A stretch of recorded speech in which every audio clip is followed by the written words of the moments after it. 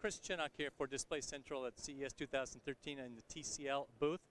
Behind me here is a rather large 110-inch display that comes from China Star. This actually was shown, it's a 4K display. This was actually shown last year at CES as well. So there's no particular improvements to this.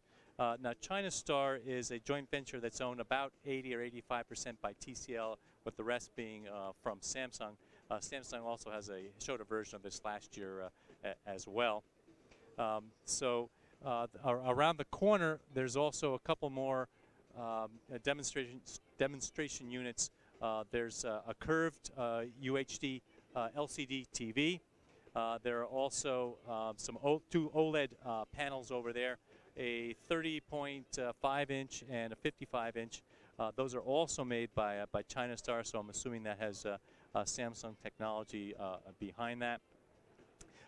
Very little information available on both of those panels.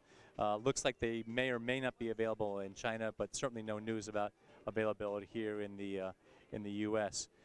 They have some demos in this rather large cube they have set up here. One shows wide color gamut that goes to 104% of NTSC. The other was an upscaling for a 4K TV from a 1080p signal, which looked fine. And the other was a motion compensation circuit, which actually looked not very good at all. I'm not quite sure why they would be showing that. Perhaps the more important demo was around the corner. It was a Dolby Vision demo.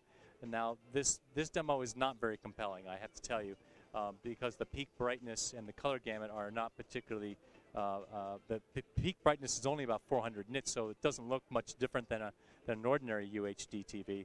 And it wasn't clear what the color gamut was. Again, no specs available at this point.